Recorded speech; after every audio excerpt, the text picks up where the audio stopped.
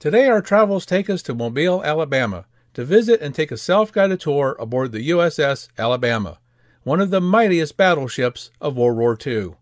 But before we climb aboard, we also want to share with you some interesting details surrounding the first major leaguer and athlete to enlist in the service following the attack on Pearl Harbor, and who proudly served aboard this ship during World War II. None other than Cleveland Indians pitcher and Hall of Famer Bob Feller. So keep it right here as we explore on History and Relics.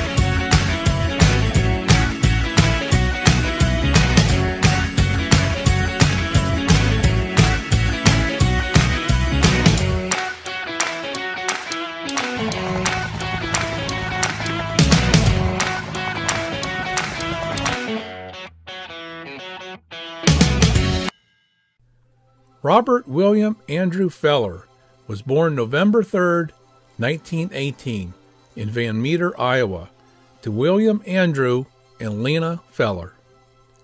He was raised on an Iowa farm where he developed his arm strength by milking cows and was taught to pitch by his father on a homemade ball field. Spotted by scout Sly Slapnicka, he was signed to a contract in 1936 and joined the Cleveland Indians without even having played in the minor leagues. Feller proved he belonged right away, striking out 15 in his debut against the St. Louis Browns. Later in his rookie season, he set an American League record by striking out 17 in a game against the Philadelphia Athletics. And what did he do in that off-season after his rookie debut? Well, the 17-year-old went back home to finish high school. On April 16, 1940, Bob Feller threw the first and to date only opening day no-hitter in Major League history. And between 1939 to 1941, Feller won 24, 27, and 25 games. During this era, Washington Senators manager Bucky Harris advised his hitters who faced Feller, "Go up there and hit what you can see. If you can't see it, come on back." Then on December 7, 1941, the Japanese attack on Pearl Harbor happened. President Franklin Delano Roosevelt stated that it would be a day that will live in infamy. And from there, the United States entered World War II. At the point of the war starting, Feller had 6 full seasons and a record of 107 victories and 54 losses already under his belt. He also had a family-related draft exemption, but he knew right off that he had to answer the call of duty. On the day of the Pearl Harbor attack, Bob was on his way to sign his 1942 contract with the Indians, but he immediately called his old friend, the former world heavyweight boxing champion and World War I veteran Gene Tunney in Washington. The next day, December 8th, Tunney flew out to Chicago, which was the halfway point between Des Moines and Cleveland. Bob Feller joined the Navy and was sworn in Chicago, becoming the first major leaguer and athlete to enlist in World War II. Bob went into Tunney's training program of athletic routine and physical fitness in Norfolk, Virginia. After basic training, the Navy made Bob Chief Petty Officer and assigned him as a physical training instructor. Wanting to join in the combat zone, Bob applied and went to the Naval Gunnery School in Newport, Rhode Island. After 4 months of added training, he was then assigned to the battleship USS Alabama, BB-60, as a gun captain on a 40mm anti-aircraft mount that had a crew of 24. Bob spent 34 months on the USS Alabama. The ship spent 6 months escorting convoys in the North Atlantic, and then, in August 1943, went through the Panama Canal and headed for the Central Pacific. Over the next 2 years, the crew saw action in Tarawa and in the Marshalls, the Carolines, and the Philippines. They bombarded beaches to support amphibious assaults, served as escorts for aircraft carriers, and fended off kamikaze attacks. The ship's greatest moment came as a member of the Task Group 58.7 during June 19th and 20th, 1944, as the Japanese launched another aerial attack against the Pacific Third Fleet as it steamed in the Philippine Sea near the Marianas.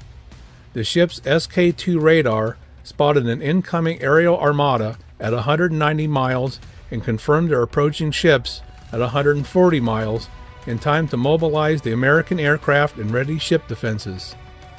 In the ensuing battle, known as the Great Marianas Turkey Shoot for the lopsided Allied victory, Japan lost nearly 500 aircraft and many experienced pilots, forcing them into desperation, kamikaze suicide flights in the war's later stages. In March 1945, Feller was sent to the Great Lakes Naval Training Center and managed a baseball team there to keep soldiers' morale up. Finally, on August 6th and again on August 9th, 1945, the American B-29 bombers Enola Gay and Boxcar dropped atomic bombs on the Japanese cities of Hiroshima and Nagasaki, which effectively brought an end to World War II. It was back to baseball after that. Bob rejoined the Indians and played the last 5 weeks of the 1945 season. Bob Feller would go on to play baseball for another 11 years before bringing his career to a close. And what a career it was. He was an 8-time All-Star, a World Series champion of 1948, a 7-time strikeout leader, and pitched a total of 3 no-hitters. He had an ERA of 3.25 with 266 wins and 2,581 strikeouts. He was inducted into the National Baseball Hall of Fame in 1962. And now, let's turn our attention to the battleship USS Alabama. The Mighty A, as she came to be known, safely carried her crew throughout the Atlantic and Pacific Ocean campaigns and never suffered any casualties or significant damage due to enemy fire.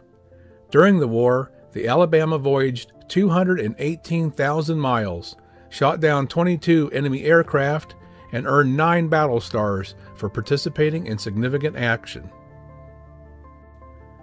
Construction began February 1st, 1940, at the Norfolk Navy Yard in Portsmouth, Virginia. More than 3,000 men and women, working 24 hours a day for 30 months, brought this $80 million project to completion 9 months ahead of schedule. The largest ship ever built in Portsmouth, it displaces 35,000 tons. The ship carries a total of 129 guns. Its profile is dominated by 3 large main turrets with armor 18 inches thick, each carrying 3 16-inch 45 caliber guns that could propel a 2,700-pound projectile more than 20 miles with great accuracy. In addition, the ship also bears 10 smaller side turrets that each carry 2 5-inch 38 caliber guns and 12 installations of 4 Bofors 40mm, and originally was fitted with 52 20mm cannons, which complemented the anti-aircraft battery during close encounters. When laden for action, it weighed 45,000 tons, or 90 million pounds. The ship measures 680 feet long, 108 feet and 2 inches abeam, meaning at the widest point, and rises 194 feet from keel to top light. Despite its bulky size, the Alabama's advanced design enabled it to steam at 28 knots, or almost 32 miles an hour. The vessel was christened on February 16, 1942, by Henrietta Hill, wife of Alabama Senator Lister Hill. She was commissioned on Sunday, August 16, 1942, and reported to active duty in early 1943 under Captain Fred D. Kirkland. Fully staffed, she would carry a crew of 2,500 men. She was decommissioned in 1947 and assigned to reserve duty. She retired in 1962. In 1964, the Alabama was taken to Mobile Bay, and on January 9, 1965, the USS Alabama Battleship Memorial Park was opened to the public. The ship was added to the National Historic Landmark Registry in 1986. And now for the part you've all been waiting for. Let's take a tour of the USS Alabama and see the sights around the park. Oh, and watch closely. You just might catch a few glimpses of Bob Feller from years past when he used to visit here quite often himself. Enjoy.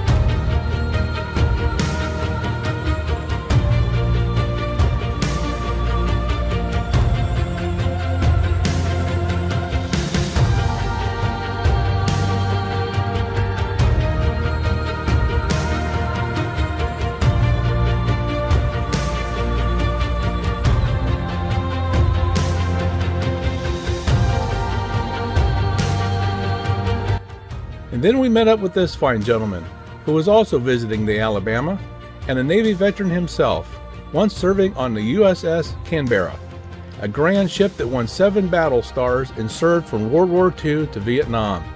He also served aboard the USS Robert L. Wilson that was commissioned post-World War II and served primarily during the Vietnam era, earning 3 battle stars for its service.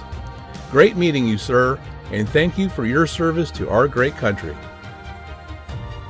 Navy, and I was on the USS Canberra. It was the first one that I went to sea on. The USS Robert L. Wilson was the last one I was on. Okay. And I preferred the Wilson more than the Canberra and the other one because it wasn't spit and polish. We had an admiral on that. Okay. And he didn't like when he come through the ship. You better be ready and you better be snapped up. So when he's going by, you snap up, get busy. But anyway, I stayed in for just about 4 years, and I got out. After I got out, it was a little bit more easier on me than it was being in the Navy.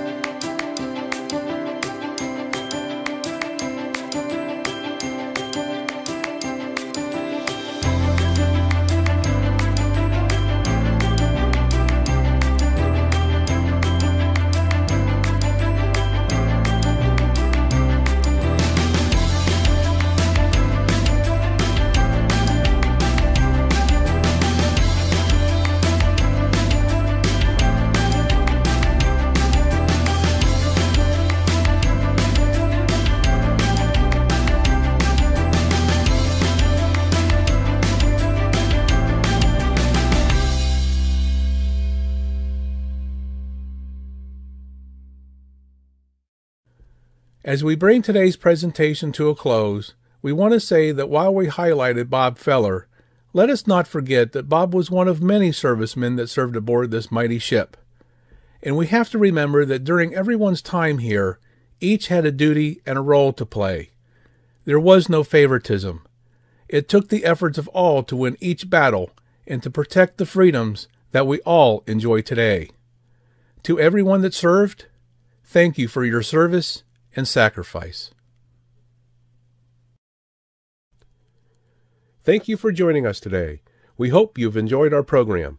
If you like our content, we ask that you like, share, and subscribe to our channel. It costs nothing but means a lot to us and keeps us growing. You may also leave us a tip if you choose. A link is provided here on your screen as well as in the description area below. And until next time, everyone, this one is history.